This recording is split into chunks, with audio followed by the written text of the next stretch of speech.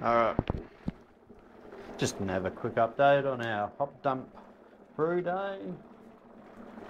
Just for a laugh, I actually only put half the batch sparge water in, recirced it, and then dumped it into the kettle. That allowed enough volume in the kettle that I could fire up a couple of the elements, get them going. So he's all happy.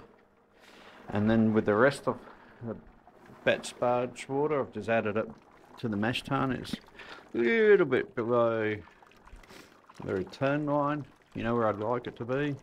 So probably getting a little bit of hot side aeration at the moment, but I only leave it for a minute or so. And then basically we'll dump that through to the kettle. You can see it's actually recirculating. If I can get there, I'm just going to hit the ends to try and clean it, but don't know how well you can see that, but what's coming out is crystal clean. It's just like basically pure water that's pouring through. It should be a fairly light beer anyway. It's only about 12 EBC that we've doled up. And so that was before I changed Munich into Marisotto, so I'd have to find out what the impact that's done. His original recipe was 9 BBR or power and 1.5 Munich 1. I've ended up with 8.5 BB ale and 2 Marisotto. So I'll probably throw the colour out a bit, but who cares? It's only a bit of a laugh, the brew. So I think that's recirculated plenty. So I may kill the herms, open the valve up for the kettle, so you can start going that way, and close the old return line in here. So we'll be able to start dropping away from the old 100 litre mash tun. And there she goes.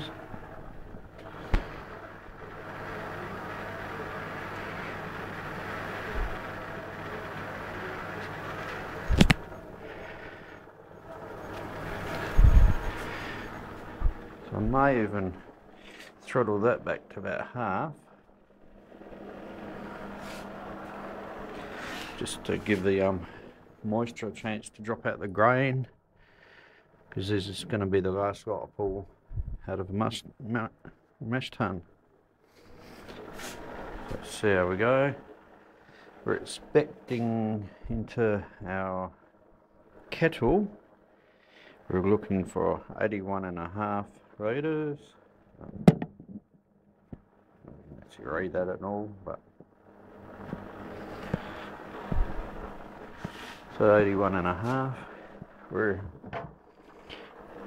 probably getting close at the moment. We're probably about there. I'm about 80 at the moment, so it's pretty close. Looks pretty dark too, the beer, for the colour.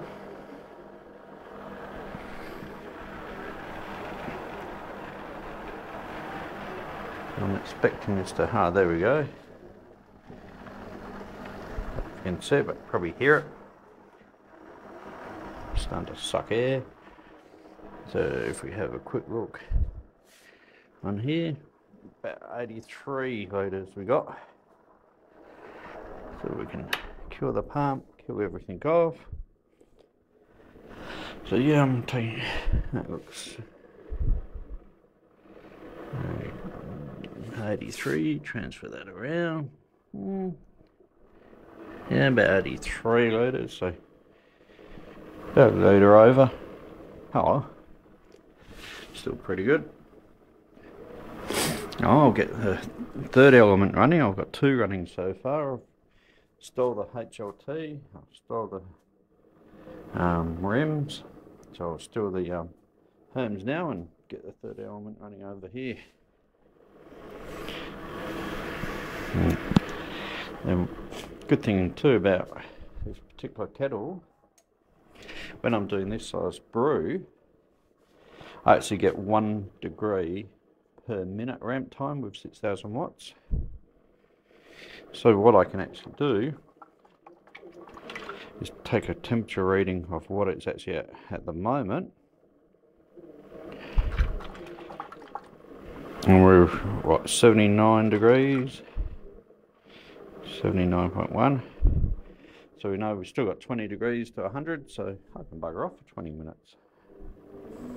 If I come back in about 18, should be pretty good. So I'll get the power in there, put the lid on, and go away. That's probably one of the things I do like about the electric kettle over the gas, that you can actually set a clock by it. Where the gas, it just depends on how hard you throttled it.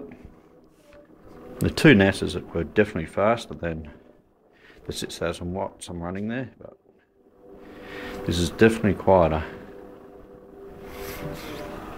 Yes, it is a pink cloth I've got.